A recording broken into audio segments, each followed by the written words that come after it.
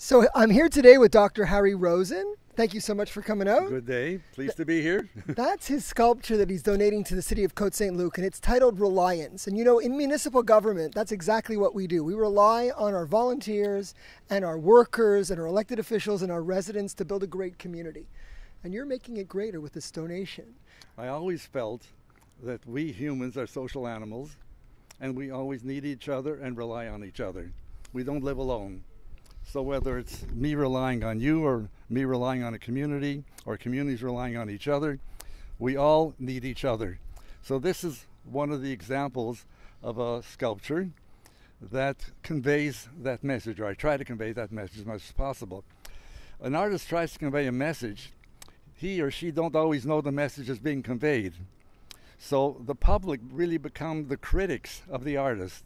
So the artist takes on a tremendous responsibility in providing the sculpture to a community where it's outdoors. Because in the outdoors, every person that goes by can become a critic, and which is quite acceptable. So one, I think my art should beautify, number one. It certainly does. When I came out here, why this place, not another place?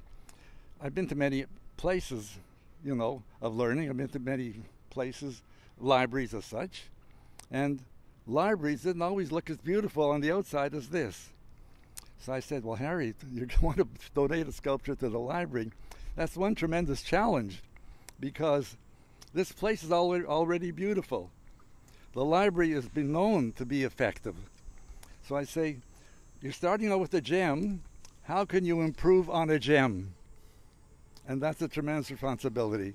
And this is what we ended up with ultimately. Well, it's a great location. It's right here in Ashkelon Gardens, where we have a lot of events, and people just come out here to sit and enjoy. And this is making it even more beautiful. So thank you. Thank you so much. So tell me, when did you start doing art? Oh, I started doing art going way back. When I started doing dentistry, I started doing art at the same time.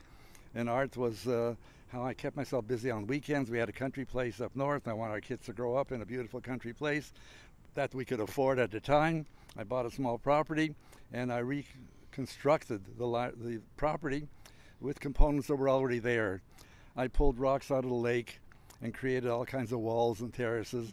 I made compositions of trees and rocks, and in doing so, I enhanced the whole environment without bringing any components in from the outside. If you look at the sculpture, I found rocks similar to what you find in the sculpture. These were sedimentary rocks that I didn't know existed there originally, but I learned about them, and they were not indigenous to the area.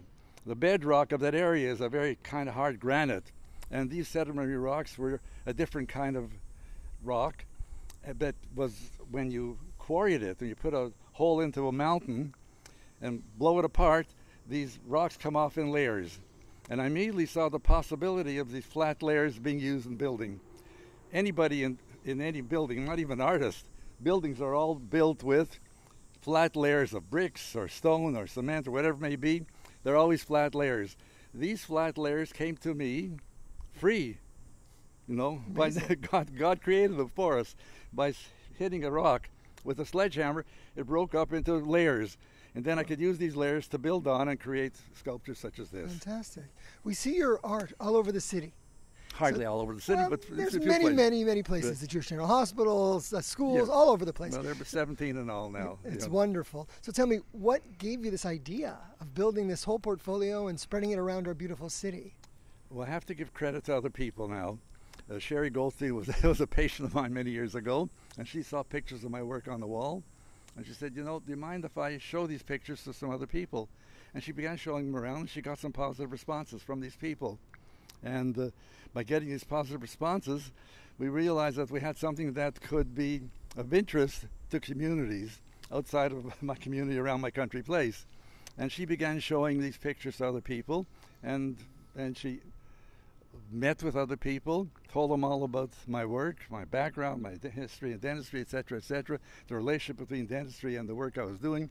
Here on a minute scale, I did minute things in dentistry, which brought me some fame in dentistry. Now I'm trying to bring this same kind of skill on a larger scale to this work. And she began talking about it, And by the time she got through talking about it, people would give me an interview. She spoke to you guys here before I even knew you existed. And I got an interview with some of the people here. I even spoke to a community here. And I was able to make my point and get the invitation to place a sculpture here. Fantastic. Which to me was a challenge because, again, as I said, I like a little challenge. And I felt I'd reached a point with my work where I could afford the challenge of placing my work outside where it could be viewed by the public and let the public decide whether it's good or not. Every individual goes by, that sculpture becomes a critic. Right. That's fine, I accept that. But if we look at the placement of this sculpture, it's really amazing. I mean, it's probably one of the best placements you've probably found for any of your sculptures. Exactly. This is ideal. Exactly. Yeah. You see, why did I come to Côte Saint-Luc? I love Côte Saint-Luc. I know a lot of people in Côte Saint-Luc, but when Sherry brought me up here, and I met Janine, and we walked through here, and I looked at it and I said, wow, this is quite a garden, quite a green space, quite a community where you tie the city hall, the library, and the green space behind it all in one. And I said, if I can get something in here, I think it would really be an achievement. Yeah, well, and that's what happened. Well, thank you so much for your donation of this work that will be with us forever, and we'll always cherish it. So really, we appreciate it. Thank you. I appreciate your interest in it, and I think we're all the beneficiaries of this happening. If you enjoy it, it's wonderful, and the fact that you enjoy it makes it more wonderful for me. Thank you. So guys, when you're coming out to Ashkelon Gardens and you see the sculpture called Reliance, remember what the message is, that together we build a wonderful community. And it's thanks to Dr. Harry Rosen that we'll have this with us forever. Thank you. Thank you for the opportunity.